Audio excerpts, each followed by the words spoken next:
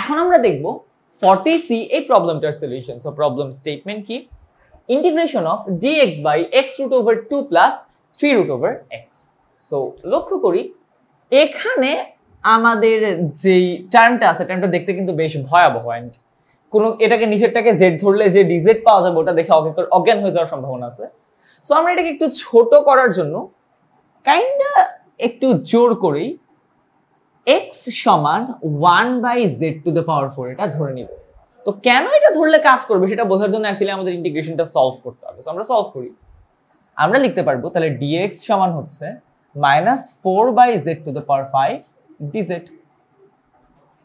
Replace করে দেই, integration of -4/z to the power 5 dz divided by z to the power 1/z to the power 4, sorry শুধু z to the power 4 না, এটা হচ্ছে 1/z to the power 4 root over 2 plus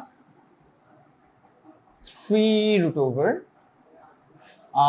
x এর value হচ্ছে 1/z to the power 4, right. So একটু কাটাকাটি করি, কাটাকাটি করলে নিচে একটা z থাকবে এখানে।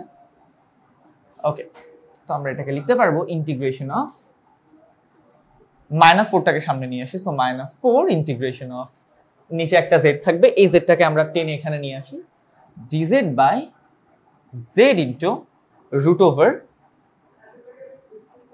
2 plus 3 root over 1 plus z square, এটা অ্যাকচুয়ালি কি হয় 3 root over 1 plus z square K root, sorry 1 plus z to the power 4 K root করলে হয় 1 plus z square। So root করার পর আমাদের আসবে হচ্ছে 1/z square।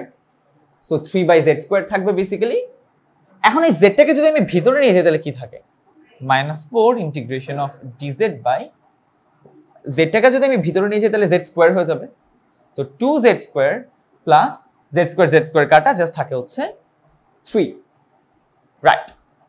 তো dx by root over a square plus x স্কয়ারের formula, 2টাকে আমরা বাইরে নিয়ে আসি, 2টাকে বাইরে নিয়ে আসলে √2 হয়ে যাবে, তাহলে -4 divided by √2 integration of dz by, ভেতর থেকে যদি আমি 2 কমন নিই তাহলে থাকে হচ্ছে z স্কয়ার আর 3/2। সো 2টাকে যেহেতু আমরা বাইরে নিয়ে আসছি থাকবে z স্কয়ার প্লাস 3/2 মানে কি √3 by √2 whole square, dx by root over a square plus x square। তাহলে কি থাকে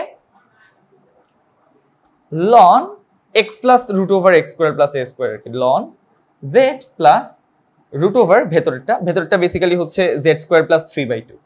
সো z square plus এটা হচ্ছে 3/2 প্লাস c আর সামনে একটা থাকবে মাইনাস 4√2/2 হয়ে যায় হচ্ছে বেসিক্যালি -2√2। আচ্ছা, তাহলে যদি আমি ঠিকঠাক ভাবে লিখি, আমরা এটাকে এখন z এর জায়গায় x নিয়ে আসবো, তাহলে থাকে -2√2 ln z মানে হচ্ছে এখান থেকে আমরা বলতে পারি x টু দ্য পাওয়ার -1/4। এই লাইন থেকে আমরা বলতে পারি যে z টু দ্য পাওয়ার 4 সমান হচ্ছে গিয়ে x টু দ্য পাওয়ার -1 মানে 1/x, তাহলে z হচ্ছে x টু দ্য পাওয়ার -1/4।